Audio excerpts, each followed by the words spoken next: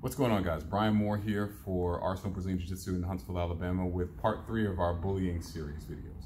So in the first 2, we talked about indicators of bullying situations. Is your child being bullied? And gave you a strategy for addressing those situations.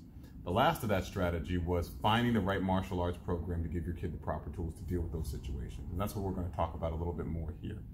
So with that said, when you're looking for a martial arts program, one of the first things you want to look for is, do they address the mental as well as the physical sides of conflict? It's wonderful to have a program that has all these great punches and kicks and twists and turns in the martial arts, the physical side.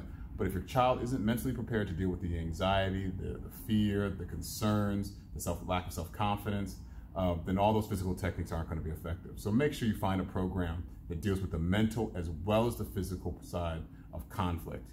Okay? Very, very important. Second, talk to the instructor that you're looking at, okay?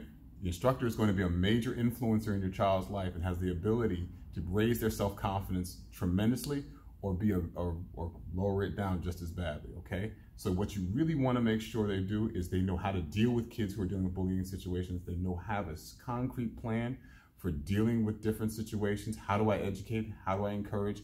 How do I deal with empathy? Very, very important. Make sure you find an instructor who knows how to deal with those children and you vetted them properly to make sure that they're going to be a good influence on your child, okay? Third, what you want to do is make sure you go visit the school, okay? The culture of the school is just as important as the instructor, okay? You want to make sure that the environment that's there is going to be conducive to your child, that they're going to feel comfortable in the environment, that the other students there are going to be conducive. You don't want to put your child in a situation that may cause them more stress. Now, I emphasize stress.